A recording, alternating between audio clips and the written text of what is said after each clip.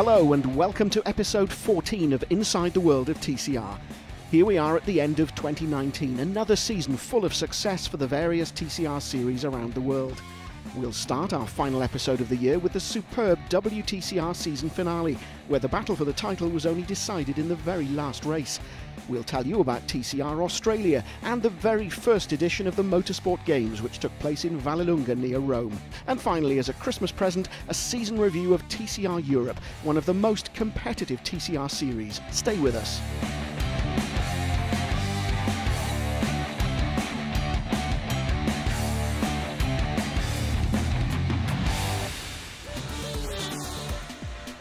An event that used to be the season finale, this year Macau hosted the penultimate event of the FIA WTCR.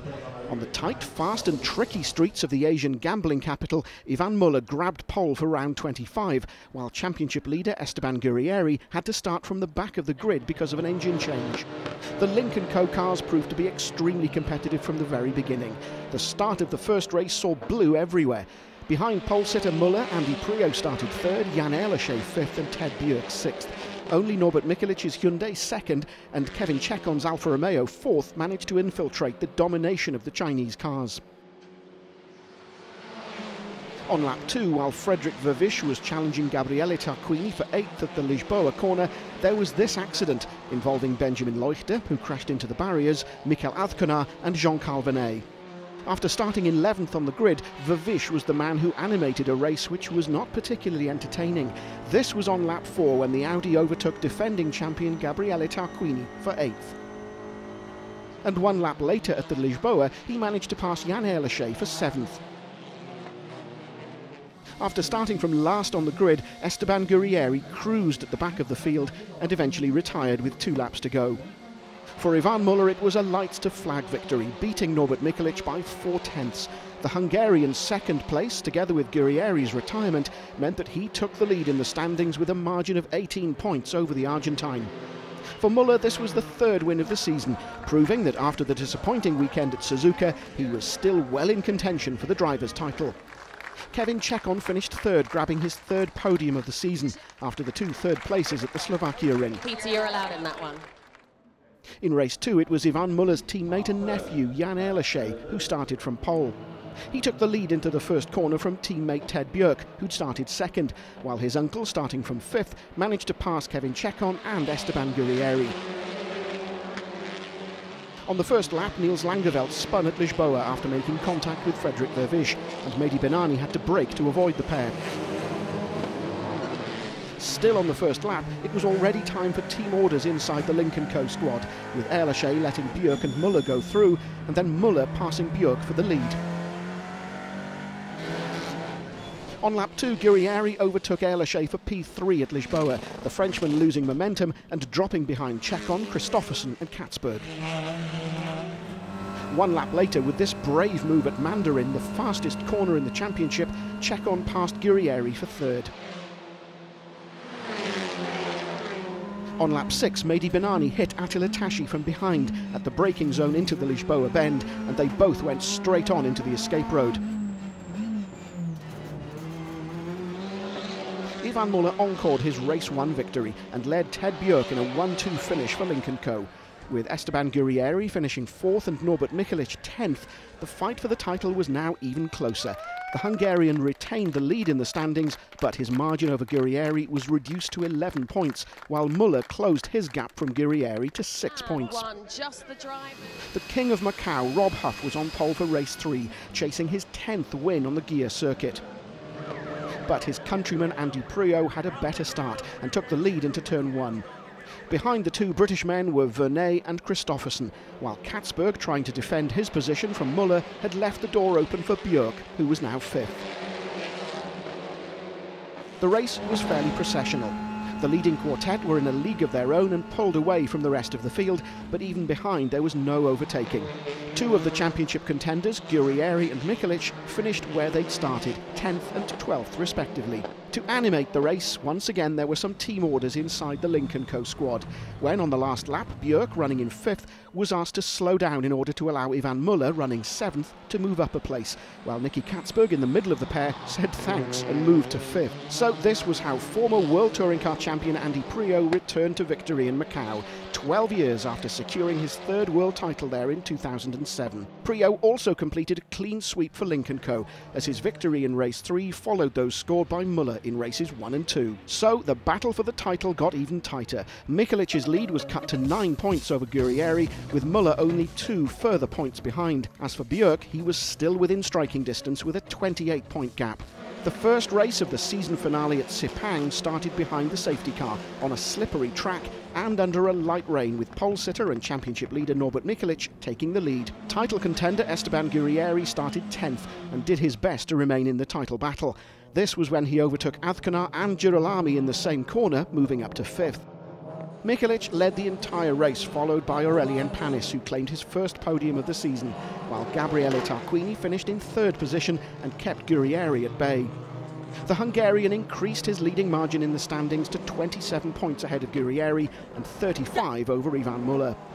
In the second race, on by now a completely wet track, Guerrieri started 8th, but managed to move up and take the lead on the opening lap, while behind him Muller was sent into a spin by Katzberg, who then went onto the grass and was followed by De Oliveira and Mikulic.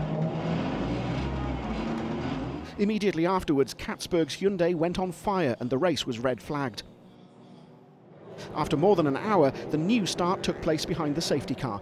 Guerrieri passed Girolami immediately after the green flag and pulled away, heading towards his 4th victory of the season. Norbert Mikulic, meanwhile, managed to score points, finishing 8th. Thanks to his win, Guerrieri closed the gap to Mikulic to 10 points. Muller finished the race in 6th position and so dropped out of contention, now 33 points behind the leader.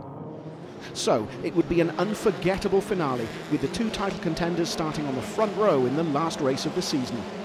Under light rain when the race started, Guerrieri led from Azcona, Mikulic, Chekon and Vervish.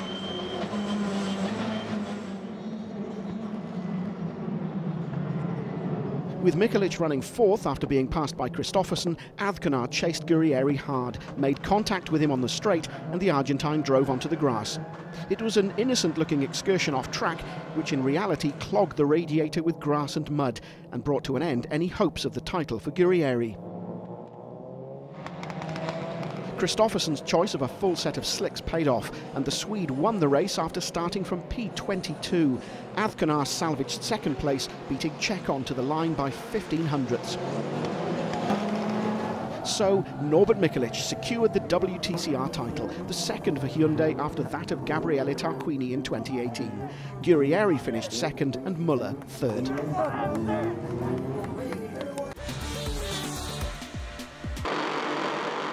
The TCR Australia season finale took place in mid-November at the Bend Motorsport Park. Pole sitter Dylan O'Keefe was missing from the grid because of a power steering failure. And to add insult to injury for Ashley Seward Motorsport, the 2nd Alfa Romeo Giulietta of new recruit James Allen stalled before the formation lap, and so didn't join the race. At the start, Tony D'Alberto dived inside Will Brown, but the latter took the lead into turn 2, while Aaron Cameron, Chris Pither and Jordan Cox moved into 3rd, 4th and 5th, ahead of Nathan Morcom. At the end of the first lap, Liam McAdams' Audi and Chelsea Angelo's Holden Astra were eliminated in an incident that involved Andre Heimgartner, who rejoined at the back. This was the view of the accident from Heimgartner's cockpit. The safety car was deployed for 3 laps. When racing resumed, Brown quickly pulled away. On lap 7, while he was chasing Gordon Cox, Nathan Morcom lost a front wheel of his Hyundai i30 and went off.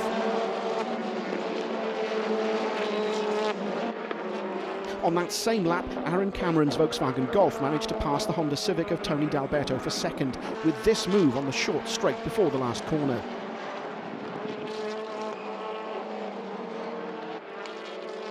Will Brown kept control of the race and his lead was never under threat. The win allowed him to become TCR Australia's first ever champion, with 2 races still to go before the end of the season. Cameron was 2nd, D'Alberto 3rd, Pither 4th, Cox 5th and Martin 6th.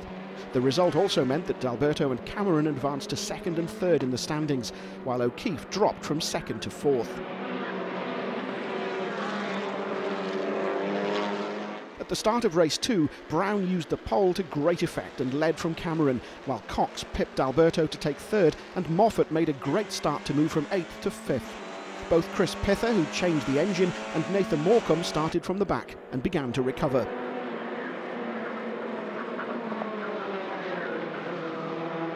Four laps into the race, and Cameron snatched the lead from Brown, with the top 5 cars now covered by just a second.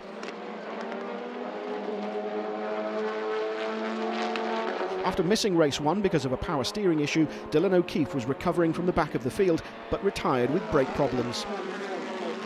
While Cameron pulled away, the battle for second remained tight till the end, with Brown being chased by Cox and Moffat. This was how Aaron Cameron claimed his maiden victory in TCR Australia after dominating the entire race. Brown and Cox completed the podium in second and third respectively, with Moffat taking fourth after starting from P8. Cameron's win also meant he moved closer to Tony D'Alberto, who was second in the standings. D'Alberto was classified 5th in the race, so kept a 1-point advantage.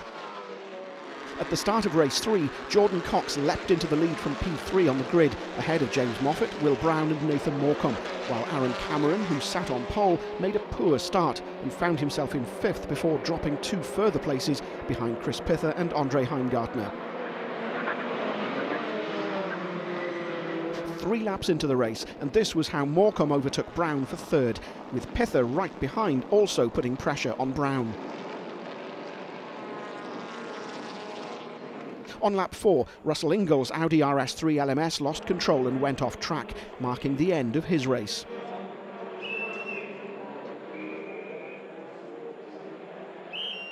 Five laps into the race, and all of a sudden Moffat slowed and was passed by Morecambe for second. Immediately after, Moffat had to stop and retire. Halfway through the race, there was a close battle for the lead, with Cox closely followed by Morecambe and Pither, but Cox suddenly went off, and so Morecambe inherited first place. During the final laps, Pither tried to get close enough to attempt an overtaking move, but Morecambe didn't leave him any opportunities, and so finished the HMO Customer Racing Team's triumphant season in style by claiming his maiden TCR victory, and so becoming the 9th different race winner in the championship's inaugural season. Pither finished second and Brown third. With Brown already clinching the title after race 1, Tony D'Alberto secured the runner-up spot as he repeated the 5th place he achieved in the previous race, while his rival Aaron Cameron was slowed by an engine issue during the final laps and had to settle for 3rd place. The first ever FIA Motorsport Games took place at the beginning of November at Vallelunga near Rome. National pride was at stake in a newly launched global motorsport contest that featured 6 exciting disciplines: GT, touring cars, Formula 4, drifting, karting, slalom and digital motorsport. In the touring car category, 2 races were planned, and the cumulative standings would then give gold, silver and bronze medals. Each nation was represented by just 1 driver, and a field of 20 nations formed at the start. Klim Gavrilov and his Team Russia Audi RS3 LMS took the lead at the start of the first race in front of Mato Homola for Slovakia, while Rory Butcher for Great Britain had a slow start from 3rd on the grid due to a clutch problem, and was immediately passed by John Philippi representing France and the Netherlands' Tom Coronel. The battle for 3rd was tight, with John Philippi defending from various attacks brought by Coronel and Gilles Magnus representing Belgium, who was challenging Coronel for 4th. Magnus, who debuted this year in touring cars by taking part in the full season of TCR Europe, where he scored 2 podiums and 1 win, proved to be at ease with this kind of door-to-door racing, as you can see from this great sequence against Coronel, who finally managed to keep his 4th place. The race was disrupted once by the safety car between laps 3 and 6 to recover Christian Setherin's Alfa Romeo that was stuck out on track after a collision with Salem Al-Nusif's Audi. The battle for 4th between Coronel and Magnus became tougher and tougher. 6 laps into the race at the Roma bend, Magnus tried up the inside, and the front left of his Audi touched the back of Coronel's Honda, which not only lightly spun, but was also damaged, and so the Dutchman dropped to 7th. With an unbalanced car, Coronel then lost another place when he was passed by Sweden's Jessica Beckman with this move. The battle for 3rd between Magnus and Philippi thrilled the spectators for a number of laps, with the pair touching each other several times. Finally, 12 laps into the race, the Belgian managed to pass the Frenchman with this clean move. Klim Gavrilov had a much better pace than Homola and was able to create a solid gap that wouldn't be beaten. The Russian won in front of Homola and Magnus. John Filippi was fourth. Dusan Kuril, representing the Czech Republic, was fifth, and Fane Kaya, representing New Zealand, managed to finish sixth, despite being robustly challenged by Jessica Beckman in the last part of the race. This was how race 2 for Mason Philippi, representing the USA, ended. On the warm-up lap, the IMSA Michelin Pilot Challenge runner-up lost control of his Hyundai, which was so heavily damaged that he had to retire. So, after a second warm-up lap, the race finally started, and Magnus used his pole to take the lead from Gavrilov, Homola, Kaya, Coronel and Philippi. However, the safety car was deployed on the first lap, as the cars of Enrico Pitera, representing Italy, and Germany's Luca Engstler were stuck on the pit straight after having crashed. The Italian had stalled on the grid with a broken drive shaft, and Engstler couldn't avoid hitting him. Soon after the race restarted, Kaya tried to pass Homola for P3, but at very high speed he ran wide onto the grass, lost control and went off at the Cimini 1 bend, luckily without colliding with any of the other drivers. His race ended in the gravel. While a light rain started to fall, with this brave manoeuvre on the outside of the last corner, Tom Coronel managed to pass Matto Homola for third, despite a track which was now quite slippery. While Gilles Magnus managed to retain the lead and build a gap, Gavrilov struggled with the slippery track and quickly lost his advantage on Coronel, and he had to fight with the Dutchman to save both second place and the 2 crucial points that was worth the gold medal. The pair clashed a couple of times, but in the end the young Russian managed to keep his position. Jessica Beckman proved to be at ease in the conditions. This was when the Swede passed Norbert Kiss, representing Hungary and driving an Alfa Romeo Giulietta, for 8th.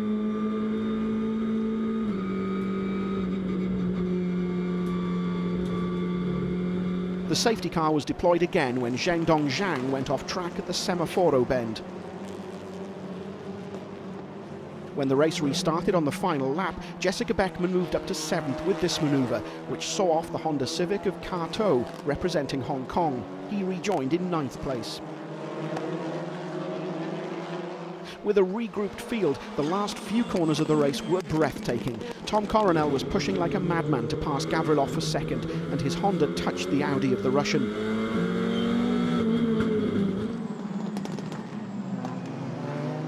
Finally, in the last corner, while Gavrilov was safe in second, Coronel was challenged by Rory Butcher, representing Great Britain, in an MG6. But everyone managed to keep their positions. Magnus finished first in front of Gavrilov, Coronel, Butcher, Homola and Filippi. And so, combining the 2 races, and after defending his position until the final few metres of the race, Gavrilov won the gold medal, and in the Mini Parc Fermé it was time for celebration. Gilles Magnus took silver for Belgium, and Matto Homola bronze for Slovakia. No medal, sadly, for Filippi in 4th, Coronel in 5th and Butcher 6th. Congratulations, that Thanks. Smile on your face says it all. Well done for Russia. Thank you, thank you. It was a hard race because we had some contacts with Tom Coronel, but I'm here, so that's it. And you wiped the floor clean with them. I know. It's just a race. You're completely out of breath, aren't you? Too much excitement. How do you feel standing here? Very great, very great. I'm very happy. Hey! He's ready to get his gold medal. Congratulations. It was a little bit hard, but it's okay. This is touring car racing. Yeah. And this was when Gavrilov received his gold medal, a first in the world of motorsport.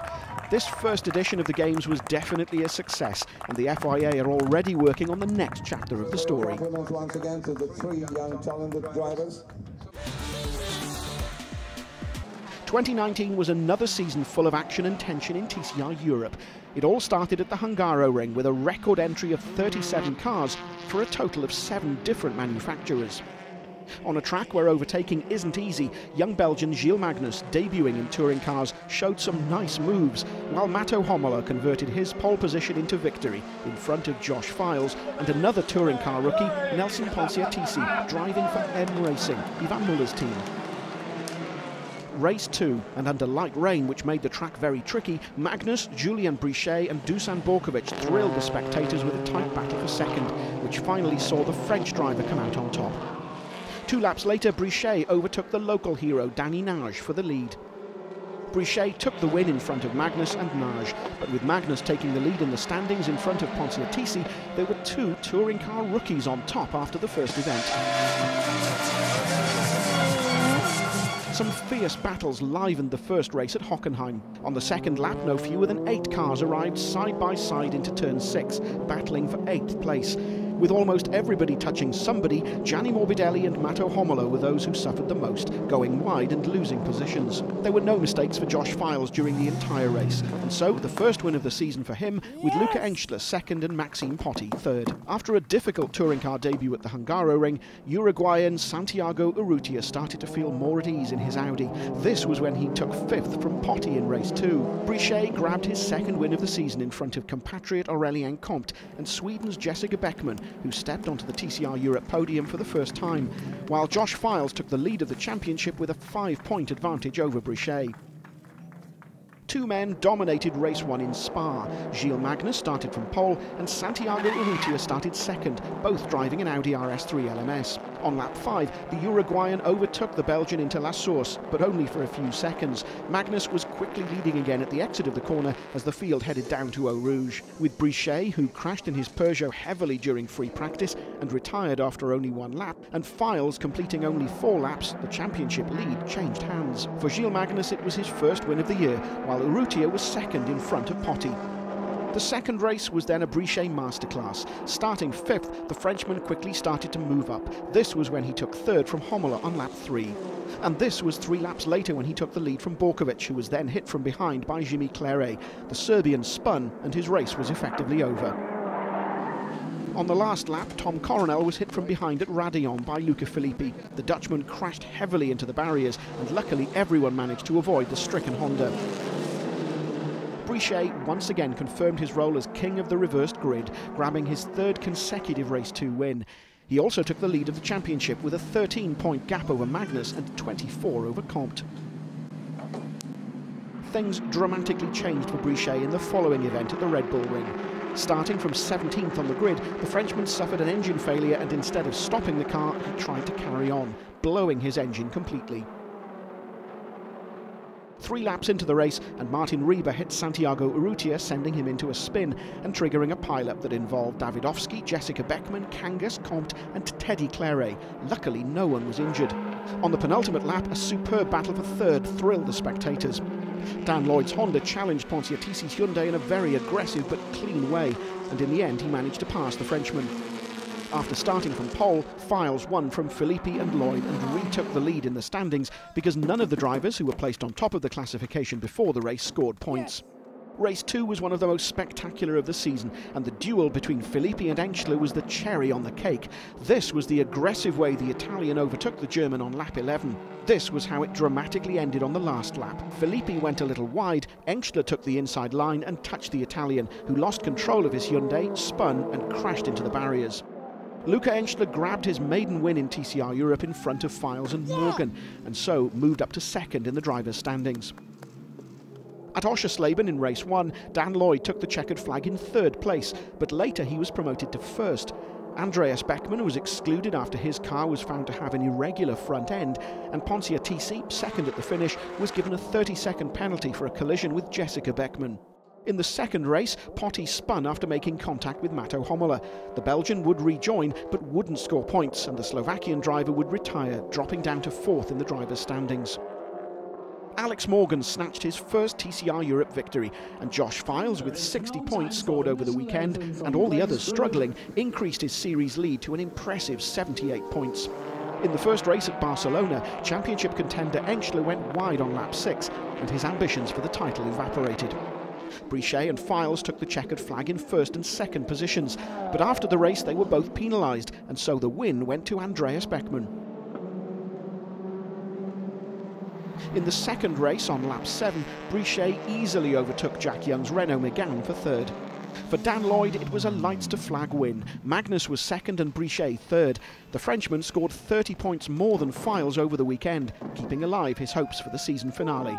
In Monza, for the last event of the season, Files struggled in qualifying, while in the opening race he managed to finish on the podium. This was when he overtook Urrutia for third. But with Brichet winning the race in front of Comte for a Peugeot 1-2, the British driver was still unable to celebrate. In the very last race of the season, Files, starting second on the grid, took the lead on the opening lap when he overtook Maxime Potty.